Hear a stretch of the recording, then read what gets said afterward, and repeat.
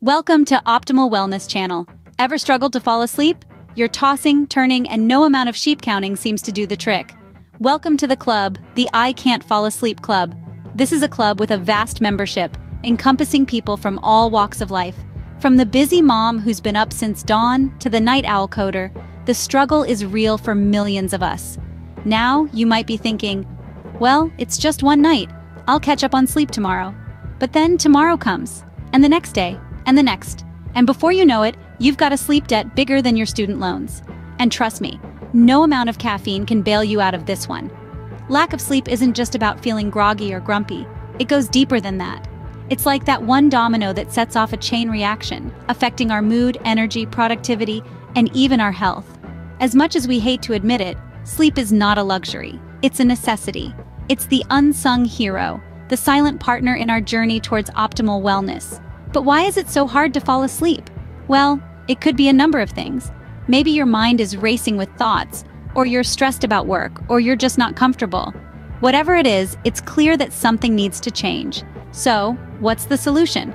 Should we all just quit our jobs, sell our belongings, and move to a remote island with no Wi-Fi? Well, as tempting as that sounds, it's not exactly practical. But don't worry, we're not here to suggest drastic measures. We're here to provide you with simple, practical tips and tricks to help you fall asleep faster and sleep better. So whether you're a chronic insomniac or just someone who occasionally has trouble sleeping, this video is for you.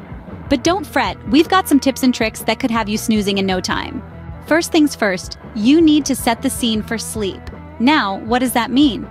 Well, just like you wouldn't run a marathon without the right gear, you shouldn't attempt to sleep in an environment that isn't conducive to good rest. Let's start with the basics. Your room needs to be as dark as possible. You see, our bodies are wired to respond to light and dark.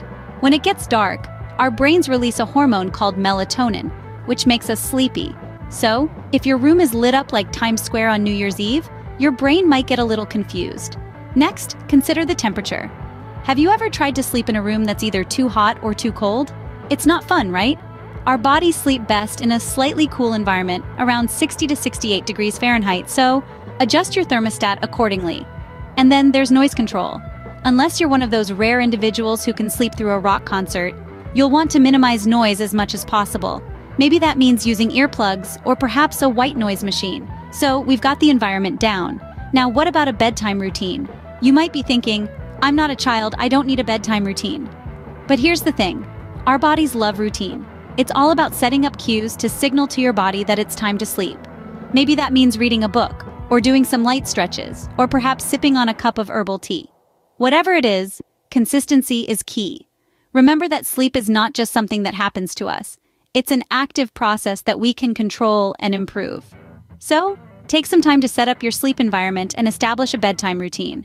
You might be surprised at how much better you sleep. Just like a good movie, a good night's sleep needs the right setting. So, create yours. Scene script. Ever heard of digital detox? It's not just a fancy term, it can be your ticket to dreamland. Now, I know what you're thinking, but my phone is my life. Well, it could also be the sneaky culprit behind those restless nights. Let's break it down. Our beloved electronic devices like phones, tablets, and laptops emit a type of light known as blue light. This little rascal has a knack for messing with our body's internal clock, also known as our circadian rhythm. Think of it this way. When the sun goes down, our bodies naturally start to wind down, preparing for a night of restful slumber. But when we're exposed to blue light, our bodies can get a little confused. It's like our body's biological clock is saying, it's bedtime, but our brain is saying, but look at all these shiny lights. This discord can lead to difficulty falling asleep, restless nights, and feeling like a zombie the next day. So what's the solution? Unplugging. Turning off our devices at least an hour before bed can significantly improve our sleep quality. And no, scrolling through social media in dark mode doesn't count as unplugging. I'm talking about a full-on digital detox, a peaceful hour, or more if you're feeling brave, without screens, where you can read a book, meditate, or even just stare at the ceiling contemplating the mysteries of the universe. Unplugging before bed not only helps us fall asleep faster, but it also allows us to have a deeper, more restful sleep. And that means waking up feeling refreshed and ready to seize the day, instead of hitting the snooze button 5 times. I know, it sounds tough, but remember, good things never come easy. The first couple of nights might be a struggle, but once you start seeing the benefits, you'll wonder why you didn't unplug sooner. So put that phone down and step away from the screens. Your dreams are waiting. Did you know that what you eat and drink can affect how well you sleep? It's not just a myth, it's science. Our diet plays a significant role in determining our sleep quality. Let's talk about caffeine first. It's the fuel that keeps many of us running, but did you know it's also a notorious sleep thief? Consuming caffeine, especially in the latter part of the day, can interfere with your ability to fall asleep.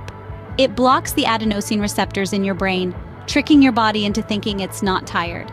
So that late afternoon cup of joe might just be the reason you're counting sheep at night. Now let's move on to alcohol. While a glass of wine might make you feel sleepy, it actually disrupts your sleep cycle. It might help you fall asleep faster, but it prevents your body from entering the deep stages of sleep, where the real restorative magic happens. So, if you're looking for quality sleep, it's best to limit your alcohol intake. Heavy meals close to bedtime are another sleep saboteur. Your body needs time to digest the food, and lying down soon after eating can lead to discomfort and indigestion, making it harder to fall asleep or stay asleep. But don't despair. There are also foods and beverages that can help you sleep better. Foods rich in tryptophan like turkey, nuts, and seeds can boost the production of serotonin, a hormone that helps regulate sleep. Magnesium-rich foods, such as spinach, almonds, and bananas, can also help promote better sleep. And let's not forget about chamomile tea. This herbal brew is well known for its calming effects, making it a perfect bedtime drink. So it's clear that what we consume plays a pivotal role in how well we sleep. The key is to be mindful of what and when we eat and drink. And remember, it's not just about avoiding the bad stuff, it's also about incorporating sleep-friendly foods into your diet. Remember, a well-fed body sleeps better, so choose your meals wisely. Now that we've covered how to fall asleep, let's talk about why it's so important. Did you know that sleep is just as crucial to our health as eating well and exercising regularly? It's not just about feeling rested, although that's a lovely bonus. Good sleep has a whole host of benefits that can dramatically improve our quality of life. First up, it's a memory booster. While we're snoozing, our brains are busy sorting and storing all the information we've taken in during the day. This process, called consolidation, helps us recall information more effectively. So, the next time you're cramming for a test or presentation, remember that a good night's sleep might be your secret weapon. Beyond memory, sleep has a significant impact on our mood. We've all had those days when everything seems a little bit harder because we didn't get enough shut-eye the night before. Lack of sleep can make us feel irritable, short-tempered, and even depressed. On the flip side, quality sleep can leave us feeling happier, more patient, and ready to take on the day. And when we talk about overall health, the benefits of sleep are vast. It's a time when our bodies repair cells, restore energy, and release molecules like hormones and proteins that keep our immune system strong.